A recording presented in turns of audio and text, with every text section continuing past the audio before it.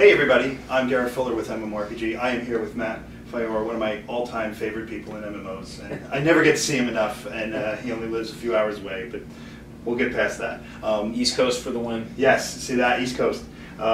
Matt obviously is running the studio with Elder Scrolls Online, and he's been pretty busy lately, as everybody knows.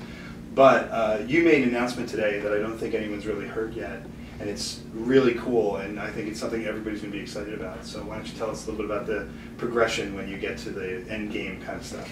Yeah, we announced today that part of our end game content, and of course we don't really have an end game, but once you hit level 50 and you end the content in your alliance, you can go on and you can play the content in both the other alliances. So think about it like once you hit max level, you can then have hundreds of hours more of playtime to go through and explore. So you can basically explore all the area that's available in game.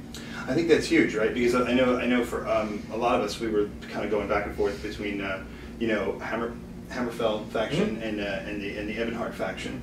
But now, like as those factions, like as a Dark Elf, I can go really cause havoc in the Eldamiri Dominion and all that kind of stuff. That's my way of looking at it. Yeah, and of course you're still a member of your original alliance, and the version of it that you're playing is a special high-level version of it. And the monsters are leveled, and the enemies are leveled, but the quests are the same, but the rewards have been leveled to level 50 level.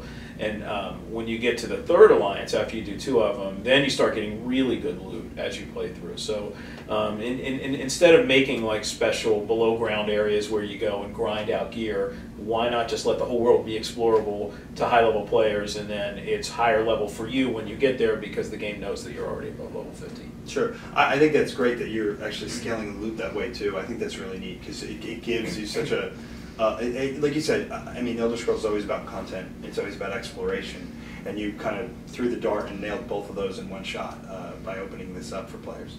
Yeah, it was a pretty easy decision, especially because we have the ability to make different copies of different zones and assign different level ranges to them. And it's not quite that easy, but that's generally like it is. And you know, it lets us make content that we love and it's great, and one player can play through all of it without needing to roll an alt. Yeah. I mean, obviously we'll support alts because that's part of MMOs, but if you want to have one character and go through the game and have all your achievements in one place and everything in one place, you can do that. I think it's great. I think the players are going to love it, actually, is what I think. Because I know even for us, we were like, man, you know, there's a whole third of the game that you're not going to get to see, you know, two-thirds. Yeah, 2/3 of the game you're not going to get to see, and now you're going to get to see it, which is cool. So the other thing you guys have shown, and every person here, Nick, Wheeler, they're all about the progression system, and about the builds, and about the PvP, and the AVA, and so you guys really seem to have mastered a very open system. Tell us about it. Well, basically, it's modeled on an Elder Scrolls system where the more you use something, the better you get with it, and you're not really reined in with a lot of restrictions. So, yes, you choose a class when you start, but it's a very we're kind of really trying to make the class choice not quite so important as it is in other MMOs. So, in fact, I think when you start, you have 15 skill lines: all your weapons, your armor, your racial, and your class. Like, you can choose not to progress in any of your class lines right from the beginning and just go right with weapons and be a weapon master instead of the class skills. Yeah. So we're really de-emphasizing them that way.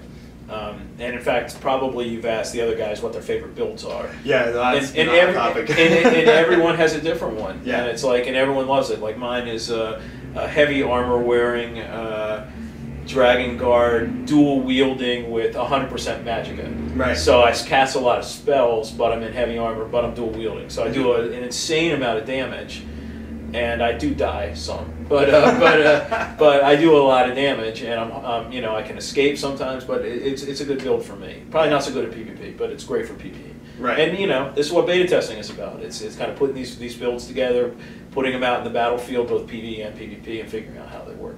I think that's the greatest part. I know, like I said, everybody kind of has their favorite, and I think it's cool that even though you do have the classes in the game initially, you really are de-emphasizing them. I said earlier I was playing as a sorcerer today with a sword and dagger, and I was sneaking around, and I had the spell support, but I was also I got into the idea of being a weapons master. Yeah, the two-handed sorcerer is a favorite, especially when you can teleport in do some damage and teleport out. Oh man, the escape clause, right? That's a good out. Yeah, yeah. So you know, we've seen the project back in October. We see it again now in March, and we saw it, over the summer E3.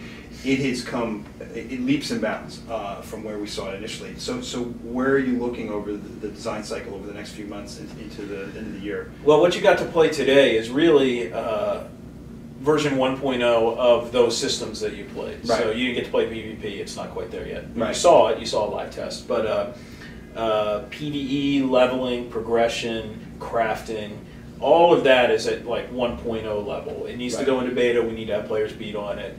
But it's the experience. So you played the experience, so look at it that way. You saw the art quality, you saw the animation quality, you saw how enemies can kind of fight you in an intelligent manner. Sure. You saw a lot of mud crabs. And, a lot of mud crabs.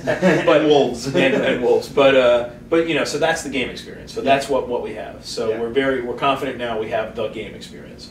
So we're in beta now, we've had beta tests already. We're going to ramp those up over the next couple of months. We're playable on the floor at PAX East next week. That's going to be awesome. Yep. So that's a big deal for us. It's the first time players can just walk up and play the game. And they can say whatever they want about it. There's no NDAs, so we're very, very, very excited to be able to do that. And really our mantra now is we're really done talking about the game. We want people to play it and tell other people what they think. Sure. So beta's going to ramp up. That's really going to determine where we are. We all know that. So probably by the end of the summer we'll have enough people in the game that we can test our social systems, and then we'll start figuring out getting in some mass testing numbers and see where we are. Yeah, I think that's great. I think players at PAX East are going to be really excited because it's from what we've seen, and it's in a couple of days. It's going to be good. You're on a panel too. Just so everybody knows. I've been told I'm on a panel. It's a pretty important one. It's hard. But I think like you said, what we've seen today, I think players are going to get their hands on it and get really, really excited about it. Overall, in terms of final thoughts, I mean, how are you doing? You're going to see a lot of fans. You're going to get hit with a lot of people in the next couple of months, especially with E3 and PAX and Playable and Gamescom, and you got a little bit of a tour this summer. We do, but we signed up for that. So the reaction that we get from our smaller beta tests, and of course from press events like this, really give us a good idea of where we are, so we know what to expect when we get to that. So I'm really excited to have other people play the game. We've been working on this for a long time. A lot of people talk about the game on the internet. Now they can actually get to play it. So I'm looking forward to that, and I'm not just talking about PAX East. There's E3, there's Gamescom. A lot of public events. Yeah, we're going to do the whole circuit. So awesome. Matt, we can't thank you enough for taking my pleasure. time. And like I said, the guys, everybody on the site loves the game. Bill's very upset he's not here. I got to hear about it. But anyway, it's been awesome today. Thanks so much for having us. My pleasure. All right, guys, check us out on MMORPG. Thanks again to Matt and Elder Scrolls Online. He said the word beta. Everyone heard it. So.